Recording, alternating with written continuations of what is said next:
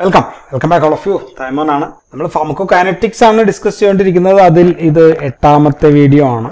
കഴിഞ്ഞ വീഡിയോയിട്ട് നമ്മൾ ഡിസ്കസ് ചെയ്യുന്ന factors affecting drug absorption and bio availability ആണ് കഴിഞ്ഞ വീഡിയോയിൽ 7ാമത്തെ വീഡിയോ ഡിസ്കസ് ചെയ്തത്. അതിൽ പല ഫാക്ടേഴ്സ് ഉണ്ടെന്ന് പറഞ്ഞു. 1 pharmaceutical factors, 2 patient related factors. Pharmaceutical factors ആണ് ഫിസിയോകെമിക്കൽ properties of drug and dosage form and ingredients. So അതിൽ നമ്മൾ ഫിസിയോകെമിക്കൽ പ്രോപ്പർട്ടീസ് ഓഫ് ഡ്രഗ് നമ്മൾ ഓൾറെഡി കണ്ടു. കഴിഞ്ഞ വീഡിയോയിൽ നമ്മൾ ഇതാണ് ഡിസ്കസ് ചെയ്തത്. അപ്പൊ now we have to discuss this one of dosage form and ingredient. ഇത് നമുക്ക് അടുത്ത വീഡിയോയിൽ ഡിസ്കസ് ചെയ്യാം, കാരണം സമയം കുറച്ച് എടുക്കും തോന്നുന്നു അതിന്. So will discuss dosage form and ingredient. So അപ്പൊ നമ്മൾ ആദ്യം പറയേണ്ടത് എന്താണ് ഡോസേജ് ഫോം എന്നുള്ള കാര്യമാണ്. എന്താണ് ഒരു dosage form? So dosage form എന്താണ് എന്നുള്ളത് നമ്മൾ ഇതിന്റെ കഴിഞ്ഞ വീഡിയോയിൽ ഒന്ന് പറഞ്ഞായിരുന്നു. ജസ്റ്റ് ഒന്നുകൂടി പറയാം, കാരണം ഇവിടെ അതിനെക്കുറിച്ച് മാത്രമാണല്ലോ ഡിസ്കഷൻ. സോ നമുക്ക് മരുന്ന് ഗുളികയായിട്ട് കഴിക്കാം, അല്ലെങ്കിൽ ക്യാപ്സ്യൂൾ ആയിട്ട് കഴിക്കാം, സിറപ്പോ സസ്പെൻഷനോ പെസറി suppository TD പാച്ചസോ വട്ടവർ forms. There are different forms. മരുന്ന് കഴിക്കാൻ പല രീതിയിലുള്ള ഫോംസ് ഉണ്ട്. സോ ഈ ഫോമുകളെയാണ് നമ്മൾ ഡോസേജ്, ഒരു ഡോസ് എങ്ങനെ കൊടുക്കുന്നു ആ ഫോമിനെയാണ് നമ്മൾ ഡോസേജ് ഫോം എന്ന് പറയുന്നത്. ഇനി എന്തെല്ലാമാണ് നമുക്കിവിടെ ഡിസ്കസ് ചെയ്യേണ്ടതെന്ന് വെച്ചാൽ, 1 ഈസ് ഡിസിൻറ്റഗ്രേഷൻ ടൈം ആണ്. അത് പ്രധാനമായിട്ടും ടാബ്ലറ്റിനും ക്യാപ്സ്യൂളിനുമാണ് അത് കൂടുതൽ ബാധകമായിട്ട് വരിക, ഡിസിൻറ്റഗ്രേഷൻ ടൈം. ഇനി രണ്ടാമത്തത് നമുക്ക് how will you prepare these drug, manufacturing എങ്ങനെയാണ്, മാനുഫാക്ചറിങ് പ്രോസസ് കൊണ്ടുണ്ടാവുന്ന ബയോ അവൈലബിലിറ്റി ഉള്ള വ്യത്യാസങ്ങളൊക്കെ എന്താണ്, അതാണ് നമ്മൾ രണ്ടാമത്തെ വീഡിയോയിൽ പറയുന്നത്. മൂന്നാമത്തതിൽ നമ്മൾ പറയുന്നത്, മൂന്നാമത്തെ ഹെഡിങ്ങിൽ നമ്മൾ പറയേണ്ടത് എക്സിപ്പിയൻസ് എന്തൊക്കെ ഉപയോഗിക്കുന്നു, അതുമൂലമുണ്ടാകാവുന്ന കാര്യങ്ങൾ, പ്രശ്നങ്ങൾ, അല്ലെങ്കിൽ ബയോ അവൈലബിലിറ്റി എന്തെല്ലാം മാറ്റങ്ങൾ ഉണ്ടാക്കാം. സോ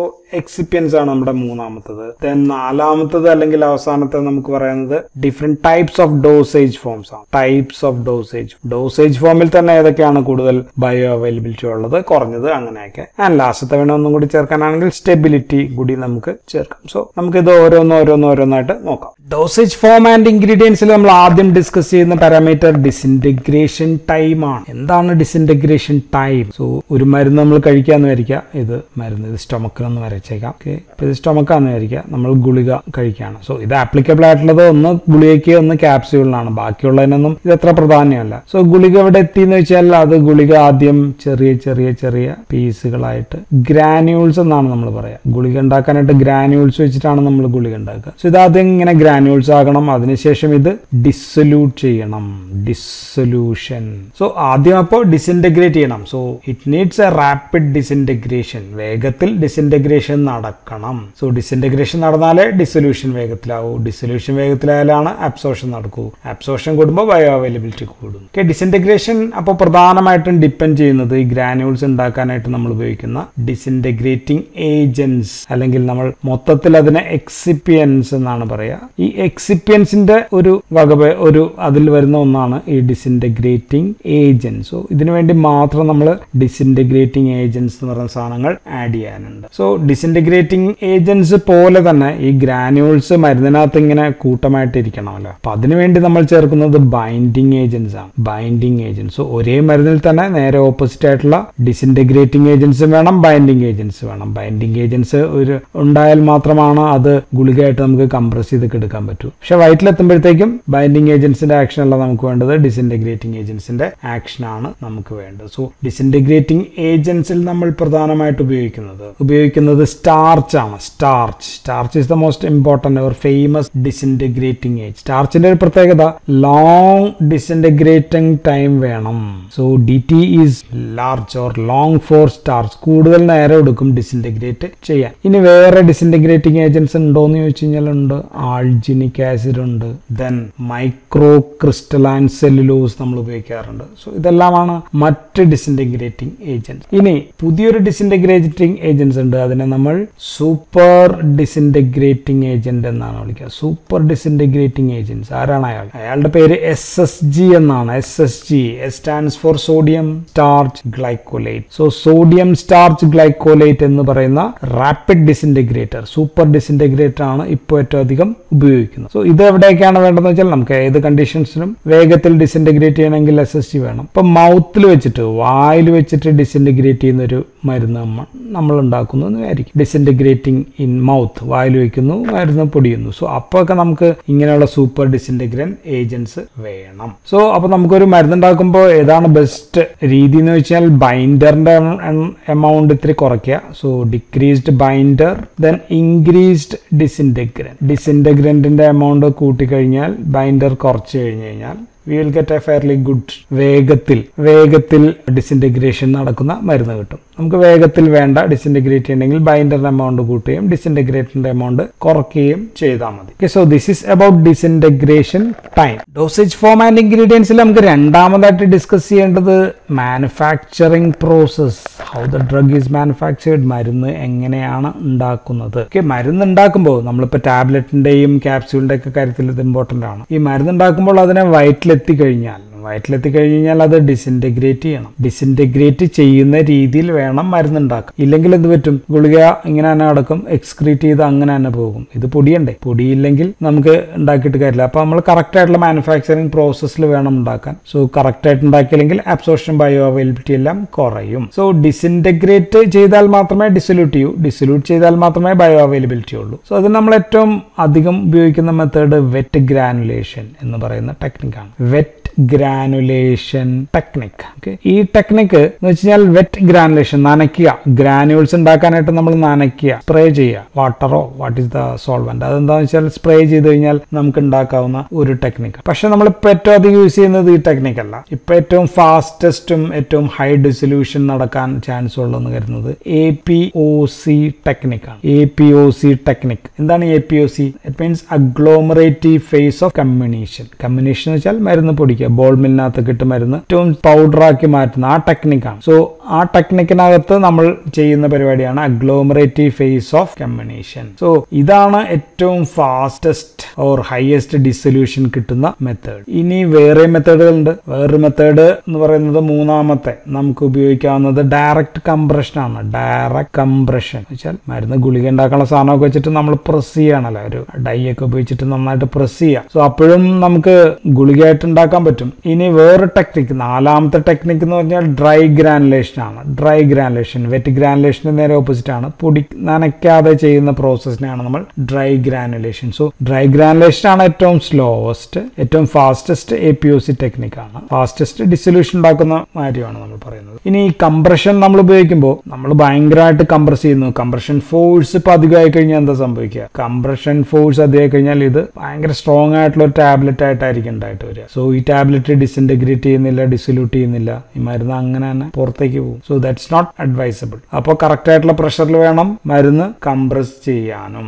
ഇനി ഇത് ടാബ്ലറ്റിന്റെ കാര്യമാണെങ്കിൽ ഇനി ക്യാപ്സ്യൂൾ ആണ് ഉണ്ടാക്കുന്നതായിരിക്കുക. If you are making ക്യാപ്സ്യൂളിന്റെ shell ഇങ്ങനെ വെച്ചിട്ട് അതിനകത്തേക്ക് പൗഡർ ഇങ്ങനെ നമ്മൾ ഫില്ല് ചെയ്യായിരിക്കും. സോ ഇപ്പൊ ഫില്ല് ചെയ്യുമ്പോഴത്തേക്കും ഉള്ളിലേക്ക് ഈ ഷെല്ലിനകത്തേക്ക് മരുന്ന് പാക്ക് ചെയ്യുമ്പോൾ അതിന്റെ വേഗത ഇമ്പോർട്ടന്റ് ആണ്. The intensity of powder packing in capsule. ഇത് ഭയങ്കര പ്രഷറിലിട്ട് കഴിഞ്ഞാൽ ഇവിടെ വന്ന് അടിച്ച് ഒരു കട്ട പോലെ ആവാനുള്ള ചാൻസ് കൂടുതലായിരിക്കും. സോ അതിനാവശ്യമായിട്ടുള്ള ഇത് ക്യാപ്സ്യൂൾ പൊട്ടിക്കഴിയുമ്പോഴത്തേക്കും ഇതിൽ നിന്ന് സാധനം കട്ട പിടിക്കാതെ പോകാവുന്ന രീതിയിൽ വേണം നമ്മൾ അതിനകത്ത് പാക്ക് ചെയ്യാം. സോ ഇതെല്ലാമാണ് മാനുഫാക്ചറിങ് പ്രോസസ്സിൽ ബയോ അവൈലബിലിറ്റിയെ ബാധിക്കാവുന്ന അല്ലെങ്കിൽ the factors which ഗവേൺസ് the bio availability എന്ന് നമുക്ക് പറയാവുന്ന പ്രോസസ്. ഇനി മൂന്നാമത്തായിട്ട് നമുക്ക് ഡിസ്കസ് ചെയ്യേണ്ടത് എക്സിപ്പിയൻസ് ആണ്. എക്സിപ്പിയൻസ് എന്താണെന്ന് നമ്മൾ പറഞ്ഞു. എക്സിപ്പിയൻസ് R substances which are added to the formulation അല്ലെങ്കിൽ ടു ദ ഡ്രഗ്. മരുന്നിനകത്തേക്ക് നമ്മൾ ആഡ് ചെയ്യുന്ന മറ്റ് സബ്സ്റ്റൻസുകളാണ്. ഒരു മരുന്നാക്കി എടുക്കാൻ വേണ്ടി ആഡ് ചെയ്യുന്ന എക്സിപ്പിയൻസ് ആണ്. ഡിഫറെന്റ് ടൈപ്സ് ഉണ്ട്. നമുക്ക് ഓരോന്നായിട്ട് ഡിസ്കസ് ചെയ്യാം. ദ ഫസ്റ്റ് വൺ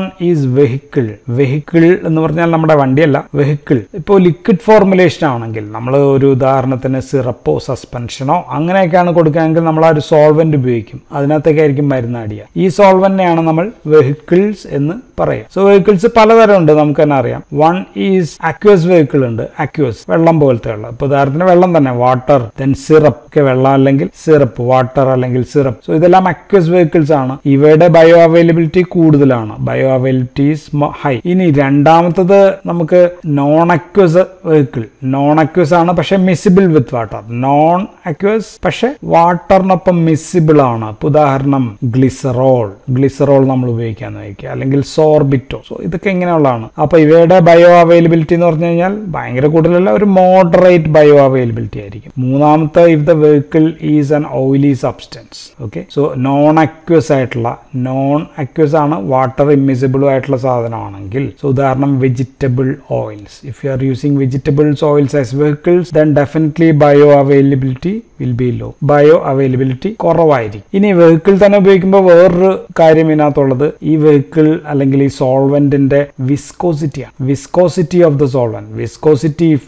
വിസ്കോസിറ്റി കുറവാണെങ്കിൽ അത് ഫ്ലൂയിഡ് ആയിട്ട് കൂടുതൽ ഒഴുകാനുള്ള ചാൻസ് കൂടുതലായിരിക്കും. സോ അതുകൊണ്ട് ബയോ അവൈലബിലിറ്റി കൂടുതലായിരിക്കും. But if the viscosity is high viscous ആയിട്ടുള്ള ഒരു സാധനമാണെങ്കിൽ definitely bio availability of the drug will be less. ഇനി മൂന്നാമത്തത് നമുക്ക് പറയാനുള്ളത് ബൈൻഡേഴ്സ് ആണ്. ബൈൻഡേഴ്സ് ആൻഡ് അതിന്റെ കൂടെ തന്നെ നമുക്ക് പറയാവുന്നത് ഡിസിൻറ്റഗ്രൻസ് ആണ്. ബൈൻഡേഴ്സ് ആൻഡ് ഡിസിൻറ്റഗ്രൻസ് ഇത് നമ്മൾ ഓൾറെഡി പറഞ്ഞു. നമ്മൾ അത് പക്ഷെ പറഞ്ഞത് manufacturing പ്രോസസ്സിലും dissolution ടൈമിലുമാണ്. Okay, binder granules ഇങ്ങനെ ഒട്ടിയിരിക്കാൻ വേണ്ടിയിട്ടാണ് നമ്മൾ ബൈൻഡർ ഉപയോഗിക്കുക. അത് തന്നെ ഹൈഡ്രോഫിലിക് ഉണ്ട്, ഹൈഡ്രോഫിലിക് ബൈൻഡർ ഉണ്ട്, water loving. Example is PVP or polyvinyl പൈറോളിഡിൻ. So ഇത് നമ്മൾ ഉപയോഗിക്കുന്നത് ലിപ്പിഡ് ആയിട്ടുള്ള ഡ്രഗുകൾക്കാണ്. ലിപ്പിഡ് ആയിട്ടുള്ള ഡ്രഗുകൾക്ക് ഹൈഡ്രോഫിലിക് ബൈൻഡിങ് ഏജൻസ് ഉപയോഗിക്കാം. ദെൻ ഹൈഡ്രോഫോബിക് ബൈൻഡേഴ്സ് ഉണ്ട്, hydrophobic binders. Example ethyl cellulose ആണ്, ഈഥൈൽ സെല്ലുലോസ്. പക്ഷേ ഈഥൈൽ സെല്ലുലോസിന്റെ ഒരു കുഴപ്പമെന്ന് വെച്ചാൽ അത് ഡിസൊല്യൂഷൻ കുറയ്ക്കാനായിട്ടുള്ള ചാൻസ് ഉണ്ട്. Dissolution of the drug is reduce. Then പിന്നെ ഒരു കാര്യം കൂടി നമ്മൾ പറഞ്ഞു, ബൈൻഡർ കുറച്ച് കഴിഞ്ഞാൽ വേഗം ഡിസിൻറ്റഗ്രേഷൻ ടൈം നമുക്ക് കൂട്ടാമെന്ന് നമ്മൾ പറഞ്ഞായിരുന്നു. ഇനി ഡിസിൻറ്റഗ്രൻസ് നമ്മൾ ഓൾറെഡി സംസാരിച്ചു കഴിഞ്ഞാണ്, എങ്കിലും ഒരു കോഷ്യസ് സ്റ്റേറ്റ്മെന്റ് മാത്രം ഇവിടെ പറഞ്ഞു നിർത്താം. ഉദാഹരണത്തിന് നമ്മൾ ബെൻഡോണൈറ്റ് എന്ന് പറയുന്ന ഒരു ഡിസിൻറ്റഗ്രന്റ് ഉണ്ട്. ബെൻഡോണൈറ്റ് നമ്മൾ ഉപയോഗിക്കുകയാണെങ്കിൽ, മരുന്ന് ഇപ്പൊ നമ്മൾ ഡിജോക്സിൻ പോലെയുള്ള ഒരു മരുന്നാണ് ഉണ്ടാക്കുന്നതെന്ന്. ഇപ്പൊ നമ്മൾ ബെൻഡോണൈറ്റ് ആണ് ഡിസിൻറ്റഗ്രന്റ് ആയിട്ട് ഉപയോഗിക്കുകയാണെങ്കിൽ വാട്ട് വിൽ ഹാപ്പൻ ഈസ് ഈ ഡിജോക്സിൻ ബെൻഡോണൈറ്റിൽ പോയി അബ്സോർബ് ചെയ്ത് അവിടെ പിടിച്ചിരിക്കും. So the drug will not get released from the മരുന്നിൽ നിന്ന് വിടുന്നില്ലെങ്കിൽ ബയോ അവൈലബിലിറ്റി കുറയും. സോ എഫക്ട് കിട്ടാതെ വരെ ആകാനുള്ള ചാൻസ്. അടുത്ത എക്സിപ്പിയൻസ് നമുക്ക് കാണാനുള്ളത് ലൂബ്രിക്കൻസ് ആണ്. ലൂബ്രിക്കൻസ് എന്ന് വെച്ച് കഴിഞ്ഞാൽ ഇത് ആക്ച്വലി യൂസ് ചെയ്യുന്നത് മരുന്നിനകത്ത് പ്രത്യേകിച്ച് ഗുണം ഉണ്ടാക്കാൻ വേണ്ടിയിട്ടല്ല. നമ്മൾ ടാബ്ലറ്റ്സ് ഒക്കെ പഞ്ച് ചെയ്യുമ്പോൾ തകരാറുകൾ ഉണ്ടാകാൻ പാടില്ല എന്ന് വെച്ചാൽ ഈ പഞ്ചിൽ ഇത് ഒട്ടിപ്പിടിച്ച് കഴിഞ്ഞാലൊക്കെ പണിയാണ്. സോ പഞ്ചിൽ ഒട്ടിപ്പിടിക്കരുത്. ഇപ്പൊ ടാബ്ലറ്റ് ഇങ്ങനെ ഉണ്ടാക്കുമ്പോൾ രണ്ടപ്പുറം ഒരു പഞ്ച് ഉണ്ടാവും, ഒരു മൂവിങ് പഞ്ച്, ഒരു മൊബൈൽ. സോ ഈ ഗുളിക വരുന്ന ഇവിടെ ഒട്ടിപ്പിടിച്ചൊക്കെ ഇരുന്ന് കഴിഞ്ഞാൽ നമുക്ക് ശരിയാവില്ല. സോ ഇത് ഗ്ലോസി ആയിട്ടൊക്കെ ഇരിക്കാൻ വേണ്ടിയിട്ടാണ് നമ്മൾ ഈ ലൂബ്രിക്കൻസ് ഉപയോഗിക്കുക. സോ ലൂബ്രിക്കൻസിൽ ഏറ്റവും ഫേമസ് ഈസ് മാഗ്നീഷ്യം സ്റ്റിയറേറ്റ് ആണ്. ഓക്കെ, ലൂബ്രിക്കൻസ് എല്ലാം തന്നെ ഹൈഡ്രോഫോബിക് ആയിരിക്കും. ഹൈഡ്രോഫോബിക് സാധനങ്ങളാണ് ലൂബ്രിക്കൻസ് ആയിട്ട് ഉപയോഗിക്കുക, മാഗ്നീഷ്യം സ്റ്റിയറേറ്റ്. സോ ഇത് ഉപയോഗിക്കുമ്പോൾ പ്രശ്നങ്ങൾ ഉണ്ടോയെന്ന് വെച്ചിട്ടുണ്ട്. ഡിസിൻറ്റഗ്രേഷൻ കുറവായിരിക്കും, ഡിസൊല്യൂഷൻ കുറയ്ക്കും. സോ ബയോ അവൈലബിലിറ്റി ഒക്കെ കുറയ്ക്കാം, ഡിക്രീസ് ചെയ്യാം. പക്ഷേ we have to use this lubricants if you are formulating A tablet പോലെയുള്ള ഉണ്ടാക്കുമ്പോൾ നമുക്കിത് ചേർത്തേ പറ്റൂ. ഇനി ലൂബ്രിക്കൻസ് കഴിഞ്ഞാൽ നമ്മൾ അടുത്തത് പറയുന്നത് കോട്ടിംഗ് ഏജൻസ് ആണ്. കോട്ടിംഗ് ഏജൻസ് ആക്ച്വലി അൺകോട്ടഡ് ആയിട്ടുള്ള ഗുളികളാണ്. വേഗത്തിൽ ഡിസിൻറ്റഗ്രേറ്റ് ചെയ്യുന്നതും വേഗത്തിൽ ഫലമൊക്കെ കിട്ടുന്നത് അൺകോട്ടഡ് ടാബ്ലറ്റ് ആണ്. പക്ഷെ നമുക്ക് എല്ലാം അങ്ങനെ കൊടുക്കാൻ പറ്റില്ല, പല കാരണങ്ങൾ കൊണ്ട് നമുക്ക് കോട്ട് ചെയ്യേണ്ടി വരും. സോ രണ്ടാമത്തെ ഷുഗർ കോട്ടഡ് ആയിരിക്കും പിന്നെ നമ്മൾ ഉപയോഗിക്കുക. ഷുഗർ കോട്ടഡ് ആണെങ്കിൽ കുറച്ചും കൂടി താമസം എടുക്കും ആ ഷുഗർ അതിന്റെ കോട്ടിംഗ് ലെയർ മാറണം. മൂന്നാമത്തത് എൻറ്ററിക് കോട്ടഡ് ആണ്. എൻറ്ററിക് കോട്ടഡ് എന്ന് പറഞ്ഞു കഴിഞ്ഞാൽ എൻറ്റർ മീൻസ് ഇൻഡസ്റ്റൈൻ ആണെന്ന് അറിയാം. സോ എൻറ്ററിക് കോട്ടഡ് മീൻ ഇൻഡസ്റ്റൈനിലെ റിലീസ് ചെയ്യത്തുള്ളൂ. ഇൻഡസ്റ്റൈൻ മീൻസ് സ്മോൾ ഇൻഡസ്റ്റൈനിൽ റിലീസ് ചെയ്യുന്ന തരം. That means it has to bypass the സ്റ്റൊമക്കിനെ bypass ചെയ്തിട്ട് വേണം ഈ മരുന്ന് സ്മോൾ ഇൻഡസ്റ്റൈനിൽ റിലീസ് ചെയ്യാനായിട്ട്. സോ ഡെഫിനറ്റ്ലി ബയോ അവൈലബിലിറ്റി കുറച്ചു നേരം കുറയ്ക്കാനായിട്ടുള്ള ചാൻസ് ഉണ്ട്. സോ അങ്ങനെ നമ്മൾ ഏറ്റവും അധികം ഉപയോഗിക്കുന്നത് ഷെല്ലാക്ക് ആണ്. ഈ ഷെല്ലാക്ക് ബയോ അവൈലബിലിറ്റി കുറയ്ക്കുമെന്ന് ഞാൻ പറഞ്ഞു. അതിനെ നമുക്ക് നേരിടാനായിട്ട് we can use some add little PVP or polyvinyl പൈറോളിഡിനൊക്കെ add ചെയ്തിട്ട് നമുക്ക് ബയോ അവൈലബിലിറ്റി വേണമെങ്കിൽ വർദ്ധിപ്പിക്കാം. സോ 3 തരം കോട്ടിംഗ് ഏജൻസ്. ഇനി അടുത്തത് നമുക്ക് പറയാനുള്ളത് സസ്പെൻഡിങ് ഏജൻസ് ആണ്. സോ സസ്പെൻഡിങ് ഏജൻസ് നമ്മൾ ഉപയോഗിക്കുന്നത് എവിടെയാണ്? സസ്പെൻഡിങ് ഏജൻസ് സസ്പെൻഷൻസ് ഉണ്ടാക്കാനായിട്ടാണ് നമ്മൾ ഉപയോഗിക്കുക. 2 തരമുണ്ട്. വൺ ഈസ് ഹൈഡ്രോഫിലിക് ഉണ്ട്. ഹൈഡ്രോഫിലിക് സസ്പെൻഡിങ് ഏജൻസ് ഏറ്റവും ഫേമസ് അക്കേഷ്യ ഉണ്ട്, ട്രഗാകാന്ത് ഉണ്ട്, കാർബോക്സി മീഥൈൽ സെല്ലുലോസ് ഉണ്ട്, ദെൻ പ്ലെയിൻ മീഥൈൽ സെല്ലുലോസ്. ഇതെല്ലാം അത്യാവശ്യം നല്ല ബയോ അവൈലബിലിറ്റി ഒക്കെ കിട്ടുന്നതാണ്. ഓക്കെ, വലിയ കുഴപ്പമൊന്നുമില്ലാത്ത ഹൈഡ്രോഫിലിക് ആയിട്ടുള്ള ഏജൻസ് ആണ്. ഇനി വേറൊരു ടൈപ്പ് ഉണ്ട്, അത് നമ്മൾ വിളിക്കുന്നത് കോംപ്ലക്സ് ഫോം ടൈപ്പ് എന്നാണ്. Complex form type suspending agent. So അതിന്റെ classic or number 1 example is sodium carboxy methyl cellulose. Sodium carboxy methyl സെല്ലുലോസിന്റെ ഏറ്റവും അഡ്വാൻറ്റേജ് എന്ന് വെച്ചാൽ ക്വിക്ക് ഡിസോസിയേഷൻ, ക്വിക്ക് ഡിസൊല്യൂഷൻ തരും, റാപ്പിഡ് ബയോ അവൈലബിലിറ്റി. സോ നമുക്കിപ്പോൾ ഉദാഹരണത്തിന് വേഗത്തിൽ ഫലം ഒക്കെ കിട്ടേണ്ട മരുന്നാണെങ്കിൽ നമ്മൾ സസ്പെൻഡിങ് ഏജൻസ് ആയിട്ട് സോഡിയം കാർബോക്സി മീഥൈൽ സെല്ലുലോസ് ആയിട്ടായിരിക്കും ഉപയോഗിക്കുക. ഇനി അടുത്തത് ലാസ്റ്റ് സെഗ്മെന്റിനകത്ത് നമുക്ക് പറയാനുള്ളത് ടൈപ്പ് ഓഫ് ഡോസേജ് ഫോം തന്നെയാണ്. So what are the dosage form?